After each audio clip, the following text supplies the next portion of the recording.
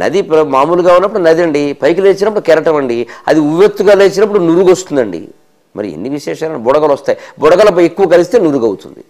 అన్నీ నదే, దాన్నే నది అన్నావు, దాన్నే కెరటం అన్నావు, దాన్నే బుడగన్నావు, దాన్నే నురుగు అన్నావు. ఇదే వేదాంతం చెబుతుంది. అన్నీ భగవంతుడే, ఒకటే పరబ్రహ్మ పదార్థం. దాన్నే గాలి అన్నావు, దాన్నే భూమి అన్నావు, దాన్నే అగ్ని అన్నావు, దాన్నే నేల అన్నావు, దాన్నే ఆకాశం అన్నావు. వెరసి సృష్టిలో ఉన్న వస్తువులు మానవులతో సహా సమస్త జీవులు పంచభూతాలేగా. అంచేత భగవంతుడు కానిది ఏది లేదు. అందుకని ఈ నది అలా ప్రవహిస్తూ ఉంటే పాపాలను హరిస్తుంది. ఎలాగా కావాలంటే చూడండి, దాని అడుగున బురద ఉంది కదా, ఎందుకు ఉందనుకుంటున్నారు అన్నాడు. నది అడుగున బురద ఉండదు, ఈయన చెప్పాలా మనకి? అదే మరి కవిత్వం అంటే. బురద నల్లగా ఉంటుంది. పాపానికి చీకటి గుర్తు, పుణ్యానికి వెలుగు గుర్తు. అజ్ఞానానికి చీకటి గుర్తు, జ్ఞానానికి వెలుగు గుర్తు. అలాగే పాపం బురద నల్లగా ఉంటుంది కదా, పుణ్యం జలప్రవాహం.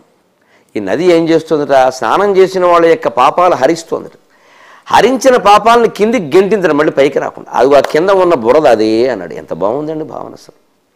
బురద మడ్డి మనం ఇష్టపడం, పాపం కూడా మనం ఇష్టపడకూడదు, అదంతా మడ్డి మనకి.